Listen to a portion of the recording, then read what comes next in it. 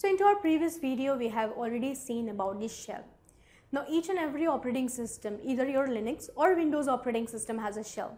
But unlike your other operating system, your Linux has multiple type of your shells. Now why these types are created? So that we can understand and we can run different languages or different programs into different shells. So they basically were divided previously into the Linux. So earlier we had a different type of shell called as SH. SH is a type of shell which is called as a secure shell. Now basically when we started using the Linux operating system or the Unix operating system, we used to have the secure shell. Means by default this shell is got logged in through the user called as root, that is your super user. Super user get login, he can do everything securely into your operating system. So they used to use this SH shell called as a secure shell. But that time we had only one login, which is a default login for the user root. So if I want to create a new user, I can create the users into it. I can manage the users, I can get logged into the users not by the console, not by the terminal, but I can switch the users. The next type of shell we have, that is your K shell called as Con shell. So this shell we have created so that we can run multiple type of programmings like your programmings which we have in the Perl and different programming languages. So we have to use Con shell. So post that we brought a new kind of programming languages called as a C language.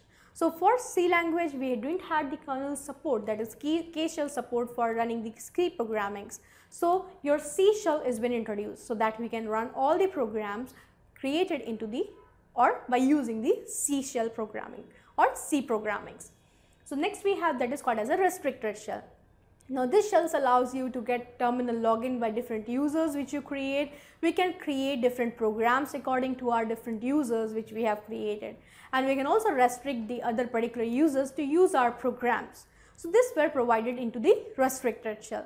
Suppose that we had multiple shells. Even if you go for Unix flavor, you will find many more shells like your TSH. There are many shells. But right now these are the shells which we have into most of the distributors of your Linux operating system. Now the last shell we have called as a bash shell, called as born again shell, which is the same shell which we have called as SH, that is secure shell, but along with that we have included all the shell into it so that if I am using this shell called as bash, I can run any of the programming language, any of the program created into any of the languages. Along with that, all the particular logins users will be secured and we do not have to provide any restrictions. By default, it will be restricted by this particular shell itself. So now if you get login by user, by default you will be into the bash shell. If you want to run any particular program into a particular shell, you need to mention that in which shell you want to run the program. Even though if you do not mention, this particular program will be run with the appropriate shell. So this is your bashes. So nowadays the shell which you will find into all the Linux operating systems, the default shell is your bash shell.